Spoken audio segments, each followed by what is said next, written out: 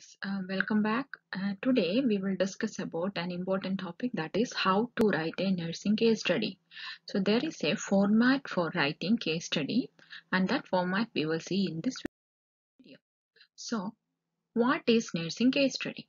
A nursing case study is an in-depth analysis of a patient or a number of them suffering from a particular disease for promotion of their health status.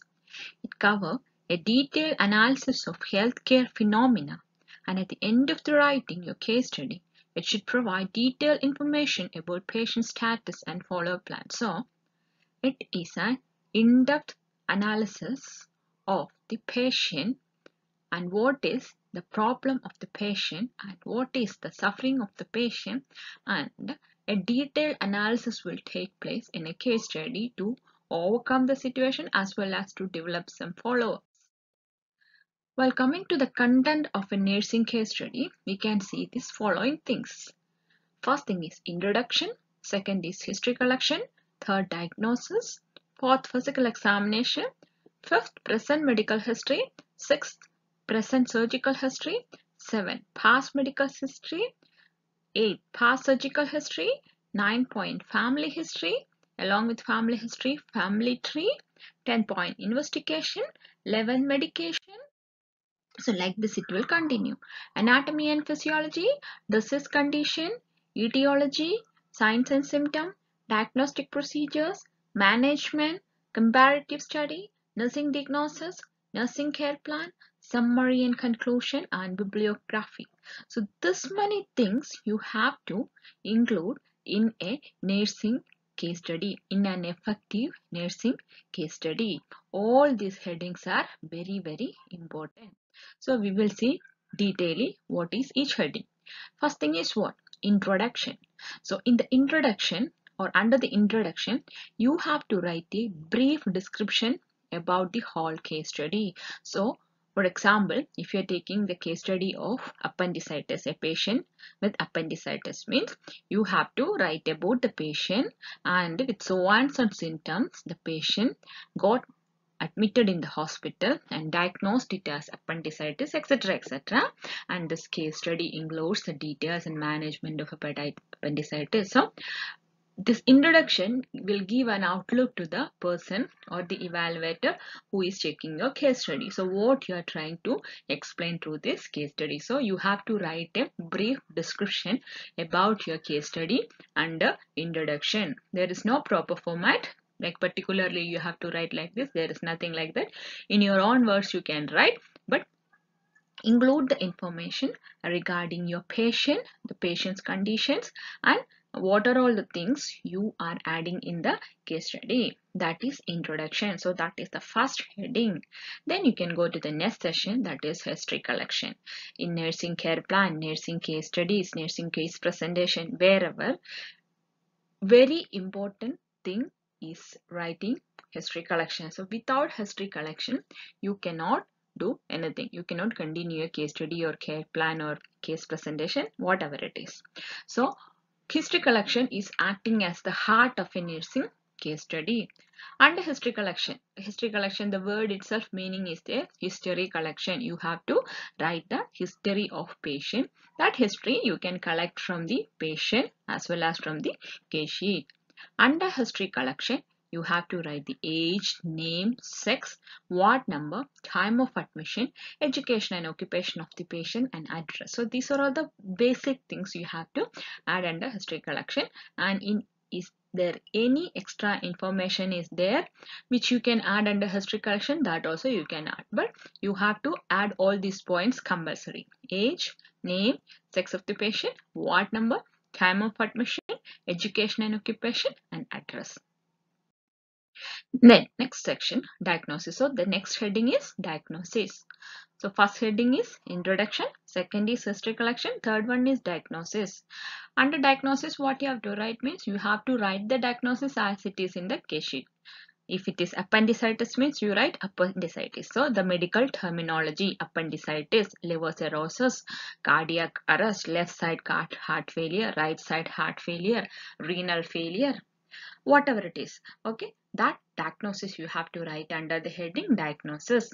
Next heading is present medical history. Under the present medical history, you have to write the present situation of the patient. Here we have appendicitis, right? For example, we have appendicitis means you have to write Mr. ABC got admitted in the hospital on date. Which date? Okay, with the symptoms. If it is appendicitis means definitely pain will be there. So you can write with pain and abdominal pain and tiredness. Okay, and after thorough examination, the doctor diagnosed it as appendicitis. So present situation. What is the present situation? You will get the information about the present situation of the patient from the case sheet of particular patient, as well as from the nurses and also from the doctors. Okay, so present medical history. After present medical history, you have to write present surgical history. If there is any present surgical history means you have to write about the surgery, surgical procedure, when it is done, okay, what was the procedure, all the informations you have to write, and this information also you will get from the case sheet and also from the nurses or nurse in charge or who is working in that ward. Okay, and there is no surgical history means you can write no significant history of surgical history. No significant history of surgical history. Okay. Next thing is past surgical history. In the past surgical history, you have to write about the past history of surgery. If there is any surgery means you have to write about the history, all the details about the surgery. Okay, and if there is no surgical history means you can write no significant history of past surgical history. Next is medical history, past medical history. In past medical history, if there is any past medical history like he or she used to take this tablet, he's taking the tablet for diabetes, she is taking the tablet for thyroid, any medical history means that you have to write. And if there is no medical history means well and good, you can write no significant history of past medical history. Then family history. Writing family history is very important because family will give you lot of information regarding the condition of the patient. Either it is a genetic disorder, it is a hereditary disorder, or the patient's family is having the risk of condition. So to understand the risk factors, family history is very important. To take care, to do the follow-ups, family history is very important. All these informations you will get from the case sheet as well as from the patient mouth or from the people those who are staying along with, I mean the caregiver, from them also you will get information. Under family history you have to write the informations about the family as well as you have to draw the family tree. In this slide you can see how to draw the family tree and how to write the family history chart. Okay, so you have to make column like this: name, relation, age, occupation, health status. In the column of name, no, you have to write the name of the first relation, okay, like father, mother, daughter, son, child, whatever. Okay, their name, then what is the relation? If father means father, mother means mother, and their age and what is their occupation, and what's their health status. If their health status is good means you can write good. If they have some problem, for example type 2 diabetes mellitus means you can specify that. Okay, so after that you have to draw the family tree. Okay, there are some specific procedures will be there, I mean like some particular format you have to follow or particular symbols you have to follow while drawing this family tree. And family tree also very important because that will give a diagrammatic explanation of the present family status of the patient. In this picture you can see the symbol which denote male, the symbol which denote female, the round symbol. Okay, the one is with round thing is female and the square one is or rectangle one that is female male, and the one with cross that is dead. Okay, and one with complete black that means dark color that is ill. Okay, so depend upon the situation, like how is the present family status.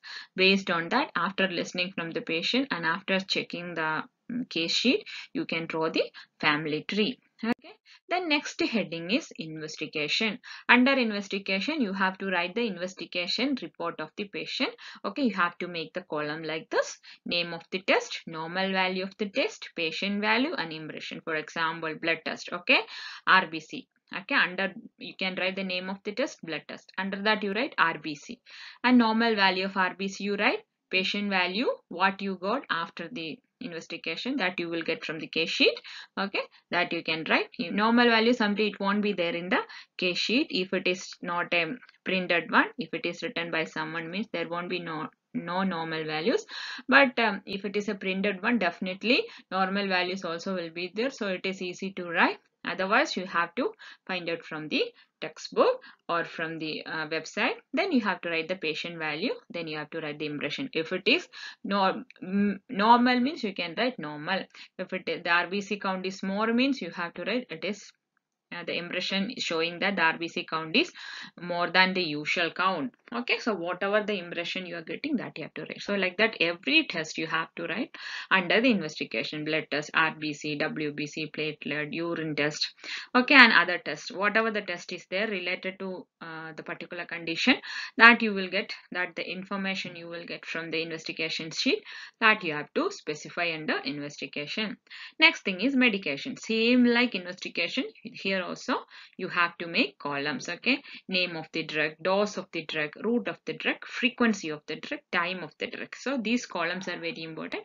Like name of the drug, okay, what in analgesics have given, like paracetamol. So what is the dose of paracetamol? What is the route? Either it is an IM or it is oral, okay, IV, whatever, that you have to write. Then frequency, in what frequency you are giving, 3 times or 2D, BD, whatever it is. Okay, like one time you are giving, 2 times you are giving, 3 times you are giving, whatever it is, that you have to write.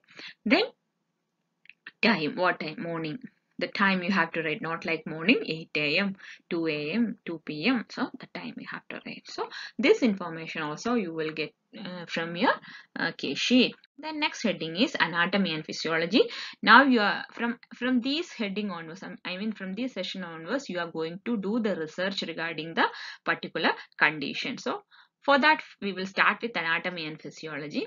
Under anatomy and physiology, here we are talking about appendicitis, right? So you have to write about appendix. Okay, what is the anatomy of appendix? What is the physiology? Okay, what is the function of appendix? Okay, that you have to write. You can get the information from a reference textbook. Okay, and after writing that, after detailedly writing, you have to draw the picture. Under anatomy you have to draw the picture of appendix. Then physiology, what is the function, that you have to write neatly. After writing that, you can go to the next session, that is disease conditions. Okay, under disease condition you have to specifically write what is appendicitis, what is the definition of appendicitis, what is the etiology of appendicitis, what is the signs and symptom of appendicitis, what is the management of appendicitis. Okay, and all this information you can collect from a reference textbook. Okay, from a medical surgical nursing textbook or from the website, PubMed kind of website. You can search and you will get the information, and that information you have to write under the session disease condition. Okay, after writing disease condition, one of the very important thing which you have to write, you must write in case study, is comparative data. In comparative data, what you are going to do means you will compare the book picture with the patient picture. What is there in the book, what is there in the patient's sheet, that you will compare. Okay, if you see this picture, you will understand how we will write the book picture and patient picture, or how we will compare. Okay, first heading, sometime we will write signs and symptoms. In the first column you have to write the book picture. Okay, in book picture what you have to do, you have to write the symptoms which is present in the textbook. Okay, weakness, pain in the abdomen, lack of appetite. In opposite, patient picture. Okay, in patient picture, weakness, the patient is having weakness means you can put tick mark. Patient is having pain in the abdomen, you can put tick mark. Okay, the book, you are comparing the both signs and symptoms. Okay, then lack of appetite, in the textbook, lack of appetite, that is a sign of this appendicitis. Okay, but if the patient is not showing lack of appetite means you can put cross mark. Okay, like that you have to compare. Like that you have to compare the etiology, you can compare the signs and symptoms, you can compare the investigation, you can compare the medication. So what are all the things are there in the case sheet, compare everything by book picture. I compare everything with patient picture. So compare everything like book picture and patient picture, take together and make column like this and compare it. It will be helpful to understand the present situation of the patient and what is the preventive techniques which you have to follow to overcome the situation of the patient. Okay, then after writing this, you can go for nursing diagnosis. So this book picture will really help you to write the nursing diagnosis in a prioritized way. Based on the book picture, after seeing the signs and symptoms, based on that, you can create the nursing diagnosis. Minimum 7 nursing diagnoses you have to write, okay? And the first priority one, first you have to write. Least priority, like knowledge deficit kind of things, that you have to write last. So like that, in a priority way, you have to write the nursing diagnosis. Okay, go through the video related to how to formulate a nursing diagnosis and care plan, then you will understand how to formulate a nursing diagnosis and care plan. Okay, so after writing the nursing diagnosis, you write the nursing care plan. Okay, follow the format like assessment, diagnosis, planning, rational, implementation, evaluation. Write all the column and write neat and clean nursing care plan. After nursing care plan, next session is follow-up. Under follow-up, you have to write about the follow-up procedures to get recovery from the present situation. For example, the patient is taking medication, means you can write doctor suggested to take the medication for this many months. Then consult the dietitian to follow a diet plan. Take proper rest, follow the doctor's appointment, surgical site care, etc. etc. It depends upon the condition of the patient. Okay, and after that, you have to write summary and conclusion. Under summary and conclusion, you can write, so far we had a discussion regarding Mr. ABC's condition. The condition was this and the situation was this. Compare the book picture and patient picture. Like that, you can write the summary. After summary, you can go to the conclusion, and at last you can write bibliography and reference. That is very, very important, because you are collecting some of the data from the reference textbooks and medical surgical books, right? So to support that data, definitely you have to write the bibliography. To write bibliography, there is a format like APA format will be there. Okay, videos are there in the channel. If you search, you will get the information regarding how to write a bibliography. Okay, so there is a format is there for bibliography, that also you have to follow. So this is the format which you have to follow to write a nursing case study. Okay guys, so nursing case study will give a detailed information about the situation of the patient. It will give a in-depth analysis, okay, of the condition of the patient, as well as it will help to find out the solutions for the problems of the patient. Okay, all these headings are very, very important, and you have to add all these headings, then only your case study will be complete. Hope you understand guys. Thank you.